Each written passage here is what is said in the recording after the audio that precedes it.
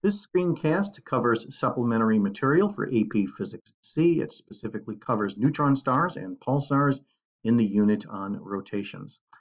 Okay, what's being depicted here on this opening slide is an extremely high mass star right before the end of its life. Right before the end of its life, however, a high mass star basically undergoes an alternating pattern of the following. You begin, for example, with hydrogen fusion in the core, which produces helium. Eventually, the hydrogen fusion, however, runs out because the fuel runs out, and then the star begins to undergo gravitational collapse. As it collapses upon itself, it heats up the helium that is present in the core of the star such that it can fuse into heavier elements, carbon, nitrogen, and oxygen, and so on. And so this alternating pattern of gravitational collapse and subsequent nuclear fusion continues all the way up to about iron on the periodic table. Iron in particular consists of an extremely stable atomic nucleus, and it does not undergo nuclear fusion. So right before the star reaches the end of its life, you end up with kind of like this onion-like layer structure, if you will, of the star in the following way. You start, for example, with the lightest elements out here in the outer atmosphere of the star, hydrogen. Underneath that is helium. Underneath that is carbon, and so on, all the way down to the iron and also nickel. It turns out the iron-nickel core. Because iron is resistant to fusion, this then means that the star reaches the end of its life and it undergoes final gravitational collapse. Okay, the time of the sequence of events, right when the star reaches the end of its life, particularly for extremely high mass stars, such as stars that are greater than 25 solar masses, well, the sequence of events are increasingly shorter in duration. So carbon fusion, for example, only lasts for about 600 years, neon fusion for about a year, oxygen fusion for about 6 months, silicon fusion for just a day, and then you end up with the inert iron core, and then the star undergoes final gravitational collapse. Okay, so when the star undergoes final gravitational collapse, the infalling layers of the star's outer atmosphere basically compress the core. If the star is massive enough, it will actually compress the core down to a singularity, which literally has zero size. So then therefore you end up with a point in space that has a finite mass and zero size. That is then what is known as a black hole. However, for stars that are a little bit less massive, as the core collapse occurs, basically electrons are more or less switched into protons, resulting in neutrons.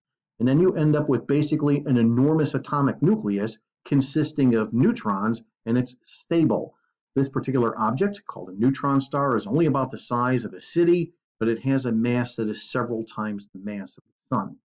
While all this is happening, which happens very quickly, by the way, basically the infalling layers of the star's outer atmosphere, well, they rebound off the compressed core. When this happens, an enormous amount of energy is released in an explosion called a supernova explosion. During the supernova explosion, the heat that is generated in such an explosion is hot enough to basically synthesize all of the heavier elements on the periodic table, that is, heavier than iron. And then all of this material basically gets spewed out into the interstellar medium to get mixed into the interstellar medium and become part of the next generation of stars. Okay, while this process is occurring, the supernova explosion and the core collapse that's occurring, an enormous amount of energy is also released as what are called gravitational waves. Now, how can gravity be a wave? Well, we'll see that a little bit later on this year, but the energy release as gravitational waves is enormous. Gravitational waves are ripples in the fabric of space-time.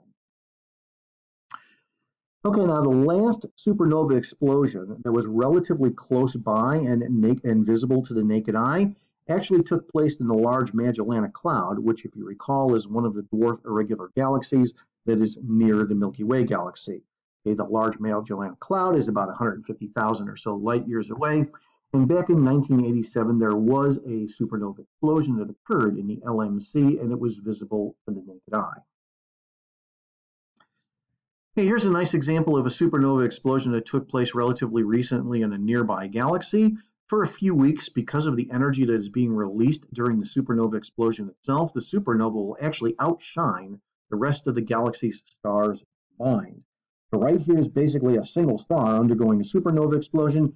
Compare its brightness compared to all of these stars, for example, all of this fuzz that you see right here, making up the rest of the spiral arms of this particular galaxy. Okay, 10 years after supernova 1987A exploded in the Large Magellanic Cloud, the expanding material from the explosion actually slammed into some debris that was basically expelled off of the star during an earlier portion of its life stage, resulting in these glowing rings of material. The energy of the supernova is heating this material, causing it to glow. Okay, here's a nice little graphic depicting more or less the relative size of a neutron star compared to, say, the Grand Canyon. This particular scene is impossible, by the way, due to the enormous gravitational field associated with the neutron star. Basically, what would happen almost instantly is that the Earth itself would form a single layer of atoms at the surface of the neutron star. Now, a similar object called a quark star, quarks are the inner constituents of protons and neutrons, has been hypothesized, but it has never been observed in nature. So far, we only know of neutron stars and then the ultimate case of what happens with gravitational core collapse, that is a black hole. Okay, here's a nice picture of a relatively recent supernova explosion that took place in the year 1054. This is the very famous Crab Nebula. It was documented by a number of different cultures around the world at that time, Europe, also in America, and so forth. Ever since the explosion occurred, just around 1,000 years ago or so, basically we have all this debris that is expanding outwards, and then all this debris right here will get mixed into the interstellar medium to begin to form the next generation of stars and planets and so on. Here's a nice little sequence of pictures, if you will, using different wavelengths of light, depicting the dynamics of the interior of the Crab Nebula, basically the region of space very close, for example, to the neutron star. And even over the course of just a couple of days, you can see these dramatic changes in the structure of the material that is near the neutron star. The neutron star, as small as it is, still gives off a huge amount of energy, and it dramatically affects the environment near it. Okay, now specifically in the unit on rotations, let's briefly cover what happens here with the spin of a neutron star. So right here is showing a simple graphic of a star when it is more or less in the main sequence portions of its lifetime before it reaches the end of its life and undergoes gravitational collapse. In the case of the sun, it takes the sun about a month, for example, to rotate on its axis, but much like a figure skater pulling his or her arms in, then ultimately when the star gets smaller in size, then the spin rate increases. In the case of neutron stars, when they are first formed, they can actually spin at frequencies of several hundred times per second. Sometimes the explosion, the supernova explosion itself, is asymmetrical, and then therefore the individual star actually reaches escape velocity from the entire galaxy, and it can be kicked out of the entire galaxy due to the supernova explosion.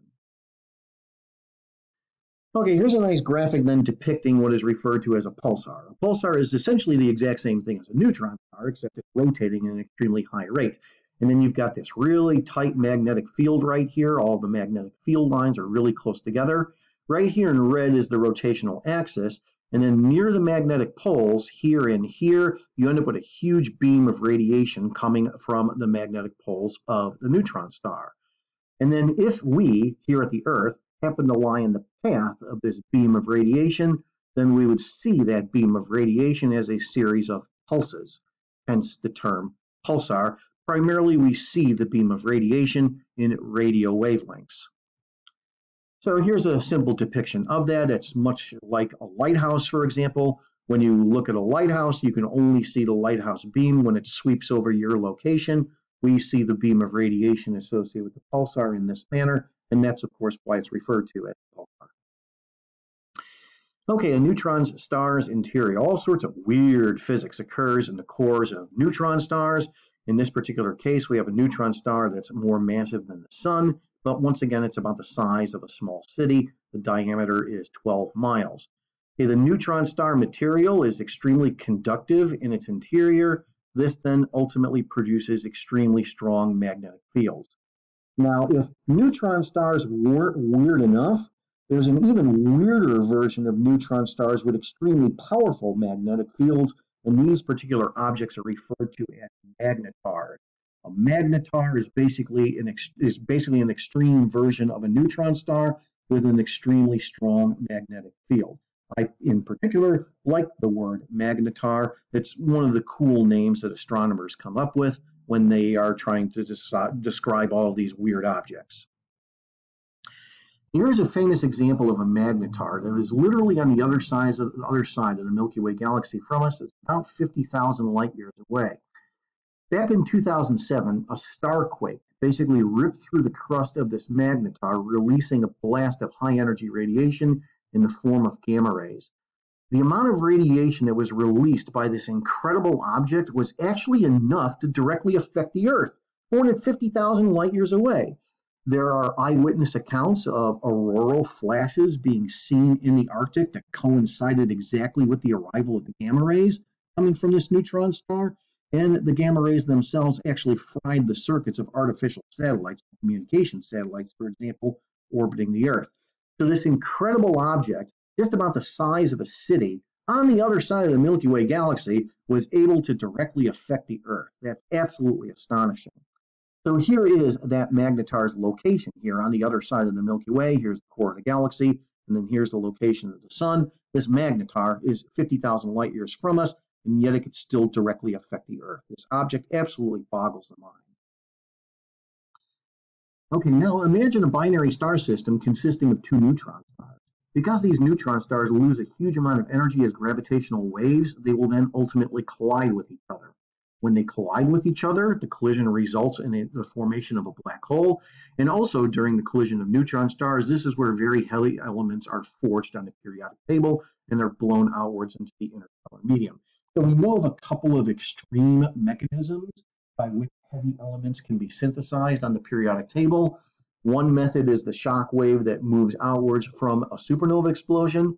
A second, more exotic example is what happens when you have neutron stars that collide with each other. Basically, a huge amount of material is spewed out into the interstellar medium as extremely heavy nuclei. So neutron stars, just to kind of summarize, are absolutely bizarre objects. I really like the idea of a magnetar in particular. It's almost as if neutron stars weren't weird enough. There's like a weird cousin, if you will, of neutron stars called a magnetar. Personally, I think that magnetars are a little bit more interesting than black holes. Black holes are sort of simpler, if you will, in terms of their physics, in terms of what's going on with their formation and so forth. Whereas with neutron stars, you end up with all of these bizarre circumstances that surround them. Okay, that concludes the screencast covering neutron stars.